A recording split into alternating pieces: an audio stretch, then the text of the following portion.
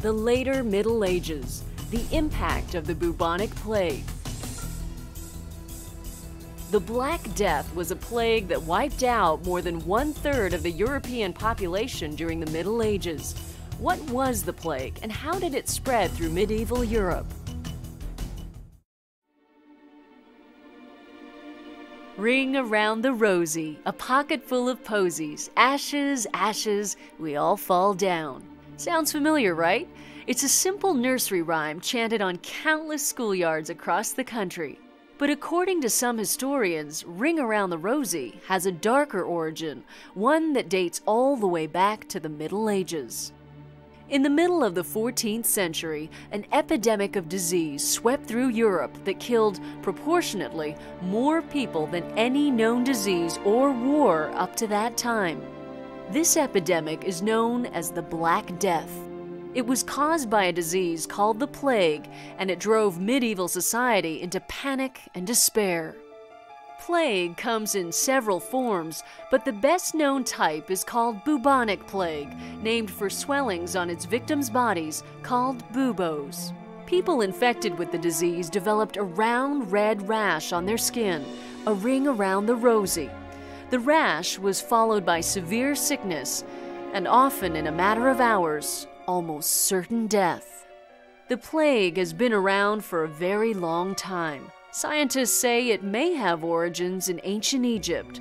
Researchers have unearthed plague-carrying organisms in the village of the workers who built King Tutankhamun's tomb, and ancient texts tell of an epidemic disease with plague-like symptoms. The medieval plague epidemic was caused by a bacterium that was carried by rats and spread by the fleas that lived on them. The Black Death started in Asia in the early to mid-1300s. It killed some 13 million people in China before following trade routes into the Middle East. Trade ships unknowingly carried plague-infested rats through the Black Sea and then on to Italian port cities such as Venice and Genoa.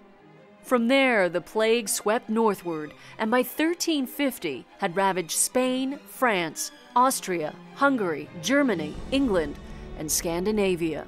By the time it ended, the plague had killed some 25 million people in Europe, as much as 1/3 of the population. In Europe's crowded, dirty cities, there was no way to control the rat population and no knowledge that these rats were spreading disease.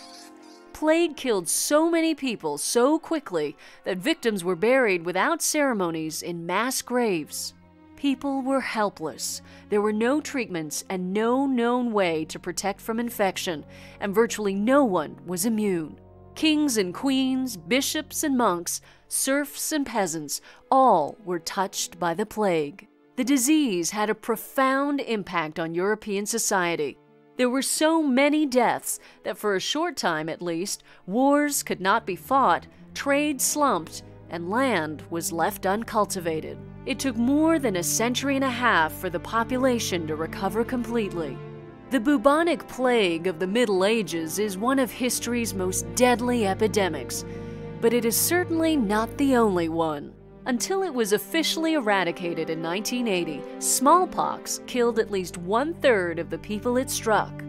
When Europeans first came to the Americas in the 1500s, the smallpox they carried devastated Native American populations, wiping out entire groups.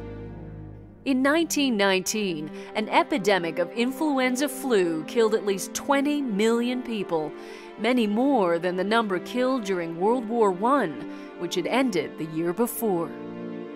Since 1981, a modern epidemic called AIDS has killed more than 20 million people worldwide, and currently the virus that causes it infects about 38 million more.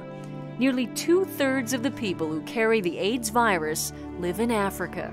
But while AIDS continues to take a devastating toll, new treatments and massive public health measures have helped to bring relief to victims and to slow the spread of the disease. And the bubonic plague?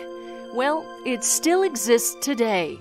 There was a small outbreak in Madagascar in the 1990s, but thanks to advances in medicines and public health, it should never again become an epidemic. And perhaps one day, it'll be nothing more than a reference in a nursery rhyme.